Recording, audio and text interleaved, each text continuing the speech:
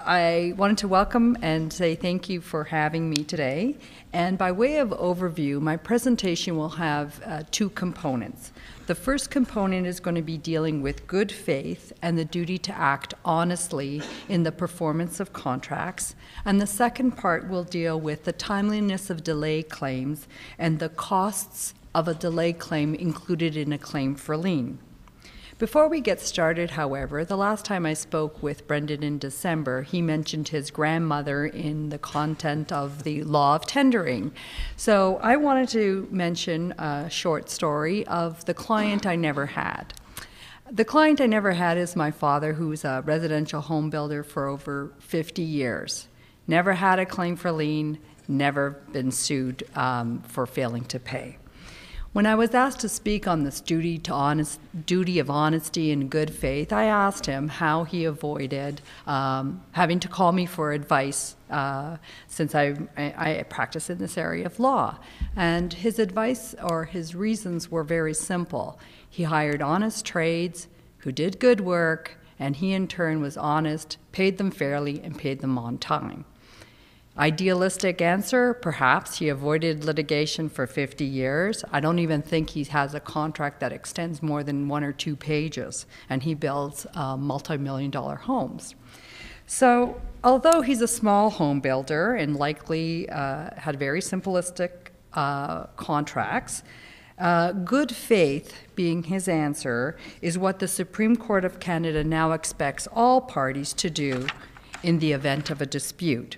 Whether the party is dealing with a small home renovation case or a multi-million-dollar P3 project, the conduct of the contracting parties, and that's the consultants, the engineers, the owner, everyone who is involved with the project, is now going to be, their conduct will be examined under the judicial honesty microscope, is what I'm going to entitle my talk here. While I'm confident that every member here today and most construction industry players are honest and have the good intentions of performing their contracts in good faith, my goal today is only to make you attuned to the fact that even if you comply with the black written letter of your contract, in the event that there is a dispute, your conduct behind that execution of the contract can be examined by a court, and to the extent that it's not found to be honest or in good faith, it could be you could be at risk for finding a liability damages. The case that's the focal point of the first part of my talk is the November 2014 case, which is from the Supreme Court, called Bassin. In that case, it confirmed there's a general organizing principle of good faith in common law of contract and a specific duty of honesty in the performance of contracts. The Bassin case is important because there's a, I apologize here. It is important because the party in that case fully complied with the terms of the contract. However, it was found liable for damages because the court found its conduct in the performance of the contract to be dishonest. The Bassin decision is important because it creates a new liability for parties who enter into contracts and is an important reminder to contracting parties to carefully consider their communications with others and give thoughtful consideration to your internal communications, all in respect of the performance of your contract. While the Bassin decision does not impose a duty of loyalty or disclosure or require parties to give up advantages arising from the contract, it does require parties to perform their contractual duties honestly. The Bassin decision is only a few months old. However, I can tell you I have seen good faith and honest performance pled in claims, in defenses, and communications between me and opposing counsel. It's now the flavor of the month. I look forward to seeing how this decision will apply to the payment process application, applications for extras, contract termination, claims, the dispute resolution process, and how parties will attempt to modify their contractual terms before they enter into a relationship. With respect to contract drafting, I wanted to make you aware that the Supreme Court said that you cannot contract out of the duty. You can modify the duty, and perhaps when you're drafting a contract, you might want to consider what conduct would be considered to be in good faith or allowable, so that there's no ambiguity as you go through your construction project.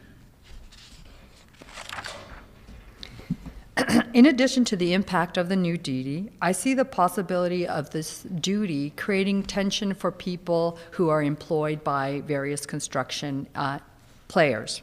For example, an employee may have a duty to his employer to keep things confident. However, while they're on site, the duty created by the Bassin decision not to lie when asked about a contract issue could place the employee in a position of conflict, having to balance the interest of the employer with the duties imposed upon that person under Bassin.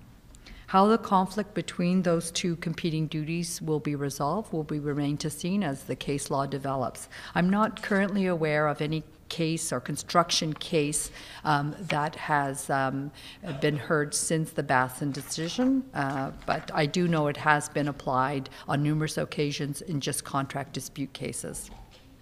So what does the term good faith mean?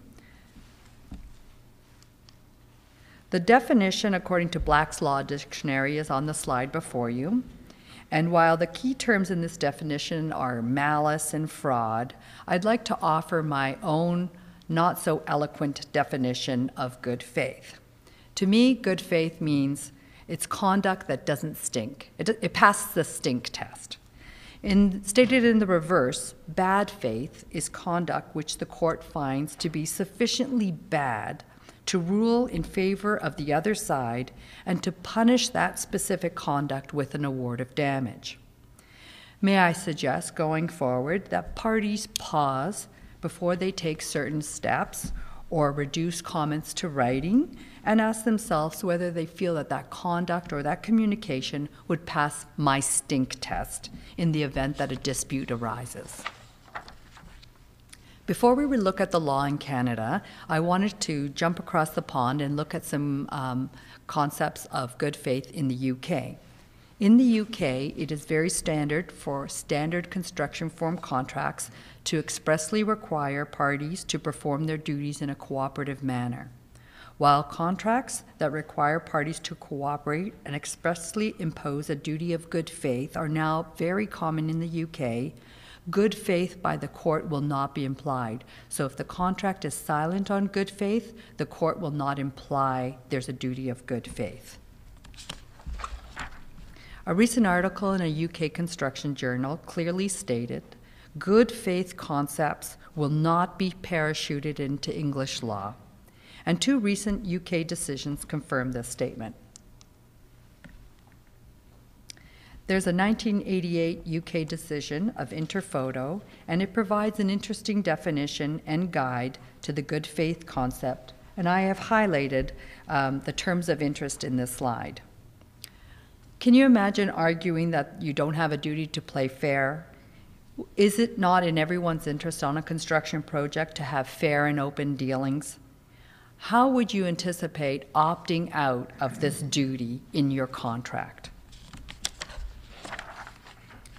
In the UK, the courts have indicated that they may be more inclined to impose a duty of good faith where parties enter into long-term contracts which require a high level of communication, cooperation, and performance based on mutual trust and confidence. The courts, however, have been reluctant to impose good faith where there's a one-time commercial dealing. So, for example, a one-time supply of material to the site might not have the same level of good faith as a long-term construction project that extends over several months or years. The following two slides I've put in, let's see, wait. I apologize.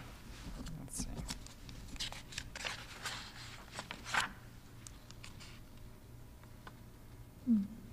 Oh, the Blue Water case and the Compass case, I apologize. I've put these in here so that you've got sample good faith clauses in the event that you are drafting your contract and you want to look at what the UK law has looked at and what those contracts provide. I've given you 2 examples, and they talk about business ethics, honesty, fairness, integrity, and cooperation. The latest version of the new engineering contracts, which is the standard form contract, is found in this slide, and they also talk about mutual trust and cooperation. In Australia, Standards Australia has also proposed changes to its standard construction contracts, which requires, and the key wording is, the parties to act reasonably in the spirit of mutual trust and cooperation, and generally in good faith towards each other. Imagine how you could object to these types of terms in your contract. Now back to Canada and the Basson decision. As a result of Basson, there are 2 new fundamental principles which apply to every contract, including construction contracts. Number 1, the parties are under a general obligation to perform contracts in good faith, and that's like picture it like an overarching principle, not a duty, just a principle. And number 2, and this is the important one, the parties have a duty to act honestly in the performance of contracts. The obligation and duty set out in these 2 sentences are qualified by the words performance of the contract. And in other words, there's no standalone duty to be honest in the abstract. The duty to be honest is tied to the performance of the contract. While I believe Howard Krupat this morning covered a bit of the facts in Basson this morning, I want to quickly review, no? Oh, he did not. Terrific. I would like to review then the facts in some detail. Excellent. Okay. It has nothing to do with construction law first. So Can-Am is a dealer of these savings plans, and it has various basically salespeople, and we'll call them, they're called enrollment directors. Mr. Basson is one of their top enrollment directors. Takes 10 years for him to build his sales force, and he wins awards, and he's just their superstar. The contract provides is a 3-year term contract, and if a party chooses not to renew, they must give 6-month written notice of their intention not to renew. Let's see here. Right. All right. Oh, wait. There we go. Then we've got Mr. H, we'll call him. He's a competitor of Mr. Basson, also an enrollment director. The court goes through that there's animosity. And prior to what's going to happen next, Mr. H approaches Mr. Basson and says, let's have a merger. And Mr. Basson says, no, I don't want to be, have any relationship with you. I just want to do my own thing. So at the same time, the Securities Commission talks to Can-Am and says, you must appoint an auditor, and I would like an audit of all of your directors. Well, Can-Am has a relationship with Mr. H, and they appoint Mr. H as their auditor. Mr. Basson hears that Mr. H is going to audit his books and records and confidential business records, and says, no, I don't want a competitor of mine looking at my books.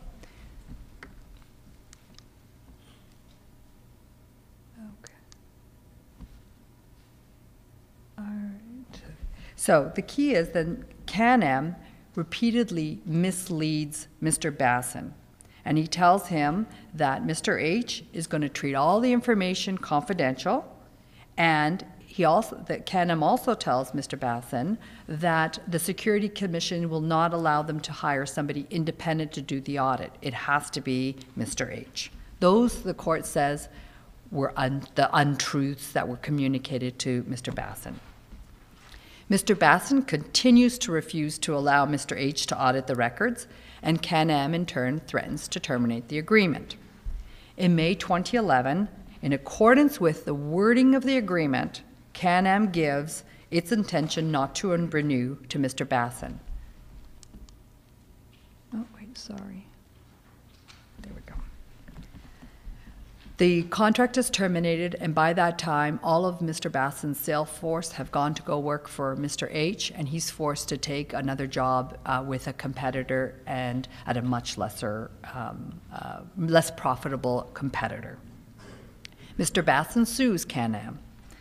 The trial judge finds that there was an implied duty of good faith when decisions were made regarding the contract renewal, and that Can-Am acted dishonestly and misled Mr. Basson. The Court of Appeal, however, says the contract is very clear on its termination. Can-Am complied with the letter of the law, or the letter of the agreement, and they refused to imply a duty of good faith. Off they go to the Supreme Court. The Supreme Court reverses the Court of Appeal and awards Mr. Basson $87,000 in damages. Now, that's a long fight for $87,000 in damages. So, in my opinion, it was clearly a matter of principle for Mr. Basson, and he clearly wanted a remedy for the conduct which, in my words, did not pass the stink test.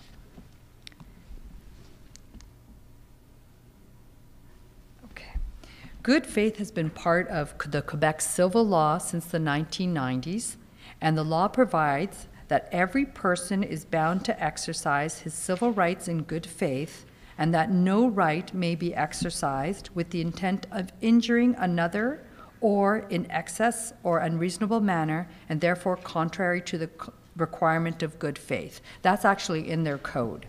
In the US, they also have the Uniform Commercial Code, which expressly imposes an obligation of good faith on the parties, and the quote is, it's defined as honesty in fact and the observance of reasonable commercial standards of fair dealing in the trade.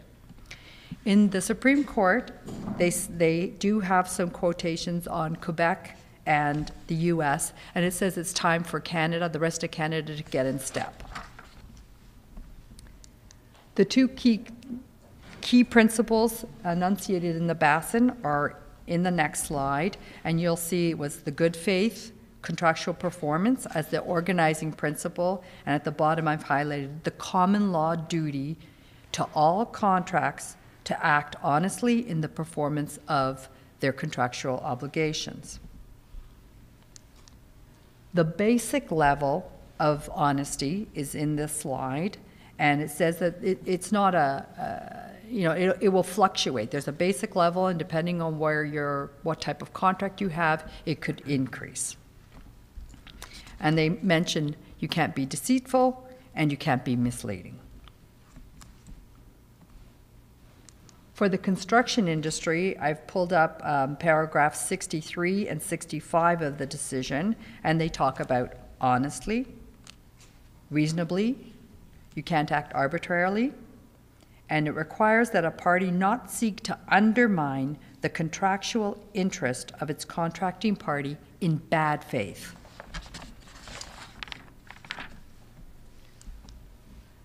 Further guidance for people in the construction industry are found in paragraphs 66 and 73, where I've got honesty again. You have to be candid, forthright, and reasonable, but always in the performance of your contract, not in the abstract. You can't knowingly lie. You can't knowingly mislead, but always, again, in the performance of your contract. At paragraph 93, the Supreme Court summarizes the principles, the organizing principle, and it mentions that it depends on the types of situations and the types of relationships. And I've underlined the last paragraph here, the particular types of situations, and to me it seems to link to what the UK is going, the longer term, more complex the contract and the construction project, the higher the level of good faith. Sorry. This slide here confirms that the duty is not a standalone duty, but is in fact tied to contractual performance. I don't want you to go away saying I can never lie. It is all tied specifically with the contract. While lawyers found the Basson decision to be one of the important contract decisions to come out of the Supreme Court in the past few years, after a bit of digging, I was able to locate a pre-Basson contract case which dealt with the concept of good faith. And the case is Urbicon and Guelph, and the decision is 2014. Okay, I'm just going to give you some highlights. The decision is 162 paragraphs, and it follows 40 hearing days scattered throughout several months. The question to be decided in this Urbicon case was simply, when and under what circumstances does a default by a contractor in meeting time milestones for work entitle the owner to terminate the contract and to remove the contractor from site? So that was the issue.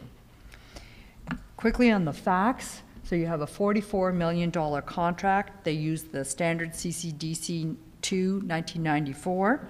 The contract has milestones with throughout the course of the project. There are, there's delays, there's delay claims, there's change notices, requests for change directives, impact notices, and allegations of delay from both parties. Okay. In August 15, 2008, the consultant wrote to the City of Guelph this particular email. Shortly thereafter, on September 4th, 2008, the city sends the consultant this particular email. The next day, the city sends the email that I've got quoted, and I've cited you the paragraph that you can find it in the judgment, and it has these comments, basically indicating what potential wording in a letter. With respect to the September 5th email, the court said, and this is in the decision, this email is extremely pertinent on issues relating to impartiality and even-handedness of the consultant toward both parties. It is but one of a series of pieces of evidence that relate to the impartiality of the consultant vis-a-vis the parties. The letter ultimately sent by the consultant following this email was very similar in wording to this email. And Guelph in turn issued a notice of default, terminated the contract, and told Urbicon to vacate the site. At page 55 of the decision, the court looked at the law and distinguished a breach of contract from a fundamental breach of contract. And in the quote 142, paragraph 142, it says that a breach that's so fundamental, so serious that it goes to the root of the contract is a fundamental breach. It was Urbicon's decision that even if there was defaults, which they did not admit, they did not go to the root or the heart of the contract. At most, according to Urbicon, the city would get a complex that was delivered late, and if it was late, the city would have LDs. According to Urbicon, a delay in occupancy does not constitute a fundamental breach of the contract unless the delay is intolerable and the owner, as the innocent party, has no alternative but to terminate to avoid a delay in occupancy. The court looked at these quotes in the factum of Urbicon and accepted the position and found that Guelph failed to prove that Urbicon was in fundamental breach of the contract, and therefore the decision to terminate was not justified. With respect to the duty of good faith that we talked about in Basson, at 159 and in 160 of the decision, they talk about good faith. And it says, there could be no serious argument that parties to this contract did not have an obligation to perform or discharge their duties and obligations under the contract in good faith. So good faith existed, at least in construction law area, before Basson. In the end, the court found that the notice of default issued by the consultant was invalid and did not support the city's notice to terminate. Similarly, the city's failure to perform its obligation in good faith under the contract invalidated any justification for the city to terminate Urbicon. The court declared the termination to be wrongful and invalid and ordered the city pay Urbicon's damages as a result of the wrongful and invalid termination.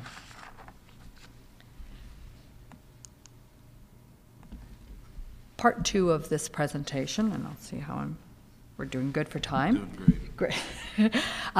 Talks about claims. And I'm focusing on construction claims, and we're going to start by looking at the 2012 decision, which discusses the importance of giving timely notice. The case is Technicore in the City of Toronto. I call it the Clearway case because Clearway was the general. Some quick facts. All right. Clearway was hired by the City of Toronto to construct a water main. We've got some underground tunneling, which is always good. We got a boring machine, which is terrific. Then we've got a nice flood, and then we got a trap boring machine, which is very exciting, and we have delay. So Technicore is a subcontractor to Clearway. Let's see if I'm going here. They say as a result of the flood, they've got a delay claim. So they make a claim against Clearway for $800,000 in damages arising from the flood. The contract eventually gets completed, and on March 6, 2007, Clearway itself makes a claim for $1.27 million, representing the costs incurred for the flood. The March 2007 claim has this caveat saying we might not know all of our damages, but here is our claim. The Clearway claim of $1.27 million included the Technicore claim of $800,000.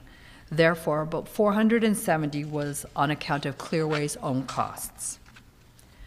The contract notice provision is a pretty standard notice provision in the contract. And the city, in turn, denied the March 2007 claim. I can't remember if they said it wasn't timely, but I can't recall specifically why it was rejected. Technicore, interestingly, sues the city, and the city, in turn, third parties Clearway. The city seeks contribution and indemnity from Clearway and additional damages. Clearway defends the third-party claim and counterclaims against the city, seeking indemnity for the Technicore claim plus $1 million in damages. So that's about a $570,000 increase from the March 2007 claim. After Technicore starts its action in 2008, Clearway submits a further claim, and this is the August 2010 claim, which included the March 2007 claim plus new claims in excess of $3 million. As a result of the August 2010 claim, Clearway amends its counterclaim and seeks indemnity for the Technicore claim and $3.4 million in damages. So you can see as time goes along, the claim is increasing. The city brings a motion for summary judgment, partial summary judgment, dismissing all of the claims except for the claim that was made in March of 2007. The motion judge agrees with the city and reduces Clearway's claim to the amount contained in the March 2007 claim, so 1.27. The motion judge focuses on the fact that the August 2010 claim was made well beyond the period contained in the notice provision. The Court of Appeal, Clearway appeals the decision, and it agrees with the motions judge and makes the following finding. There we go. So they say that the notice provision is mandatory, and if you don't comply with it, you're out. The Court of Appeal also examines a case, it's a Supreme Court case, and it's called Corpex. It's not in my PowerPoint, but it's C-O-R-P-E-X. It's a 1982 Supreme Court decision, and if you're looking at a citation, it's at 2 Supreme Court, page 643. And finds that the notice provision does not have to include a clause which tells the contractor that if you fail to comply with the clause, your claim will fail. You don't have to have that kind of warning. The Supreme Court in Corpex held that the notice provision is for the benefit of the contractor and the owner, and found that a failure to give the required notice in compliance with the contract prevented Corpex from proceeding with its claim. In Corpex, the Supreme Court outlined why timely notice is important, and I'll read you the quote. An owner who is thus informed of a mistake as to the nature of the soil knows that the contractor will probably not drop his claim, and he is enabled to reconsider his position. He can, in practice, be assured that the work will go forward if he wishes. He may conclude another agreement with the same contractor or some other. If he prefers for the work to continue under the new circumstances, he may make arrangements to monitor quantities and costs of additional work so that the payments can be made to the contractor. So basically giving the owner an opportunity to make a decision on what to do now that there's something that's new in the, or unexpected.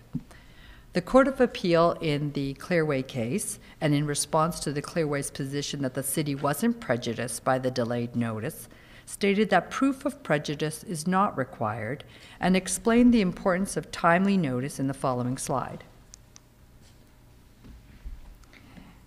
And the comments that you'll find in this paragraph 47 are very similar to the comments made by the Supreme Court in Corpex. The Court of Appeal in the Clearway case also found that the city was not required to lead evidence of prejudice and found evidence of prejudice and assumed prejudice in certain circumstances. And they talk about a multi-million-dollar claim made after time required.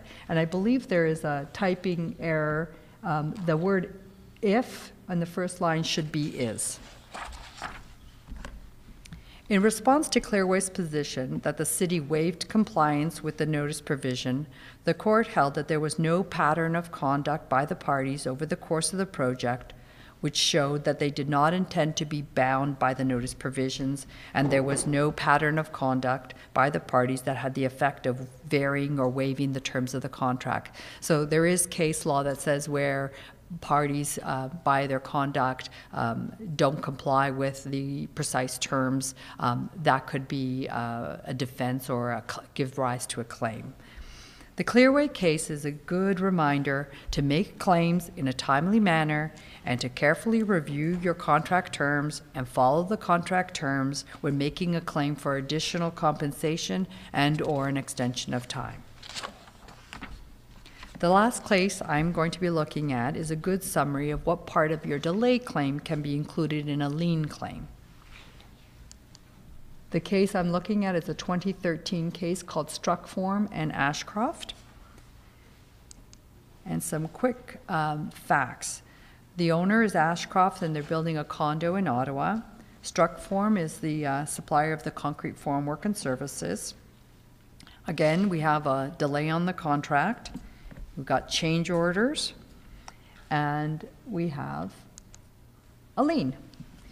And in response to the claim for lien registration, Ashcroft posts security to vacate the claim for lien.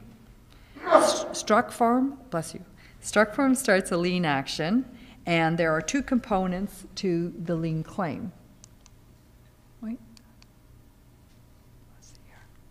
You've got unpaid invoices of $725 and additional labor hours, loss of productivity, overtime premiums, and extended duration for $1.9.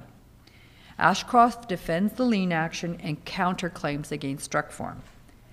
According to Ashcroft, the lien is excessive and it includes delay costs which cannot form part of the lien under the Construction Lien Act. Ashcroft brings a motion to get part of its security back.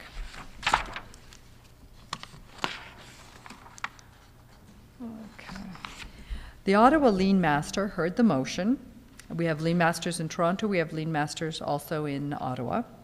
And he heard the motion to reduce the security paid into court.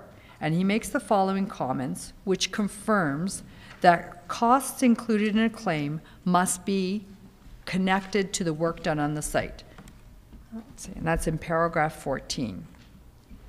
Regarding costs that can form part of the lien, the court says, additional expenses incurred because the project takes longer than anticipated, such as labor costs, equipment rental, and similar costs of remaining on the job will be readily found to be the basis of a valid lien.